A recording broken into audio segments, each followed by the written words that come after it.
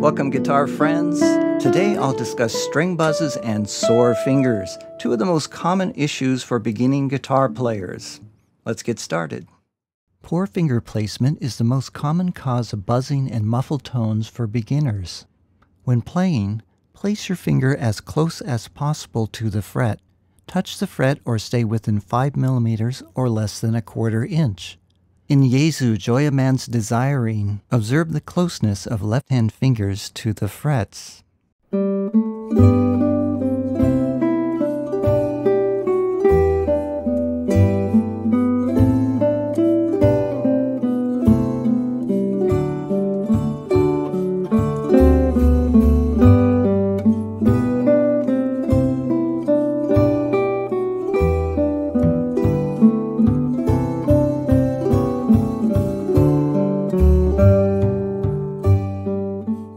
Most beginners experience sore left-hand fingers at some point, and a small amount of tenderness is normal.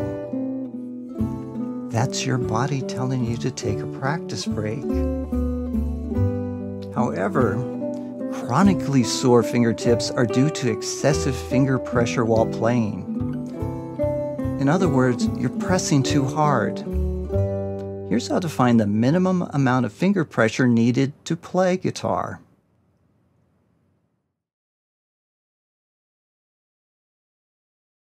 Place a finger on the string next to the fret, but don't press the string down.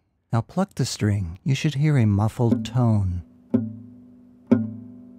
Continue plucking and gently increase pressure until the string begins to buzz. Now press slightly more, just enough to break into a clear tone.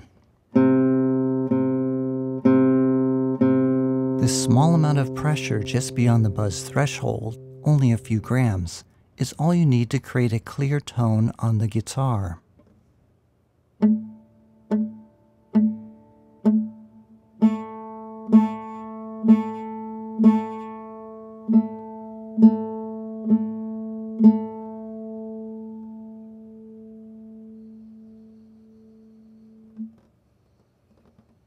Sore fingers and buzzes are sometimes due to an improperly adjusted guitar. If you think something is wrong with your instrument, seek the opinion of a guitar teacher or a guitar technician. Finally, don't forget to practice every day. Keep your touch light and your finger pressed next to the fret. Thank you for watching.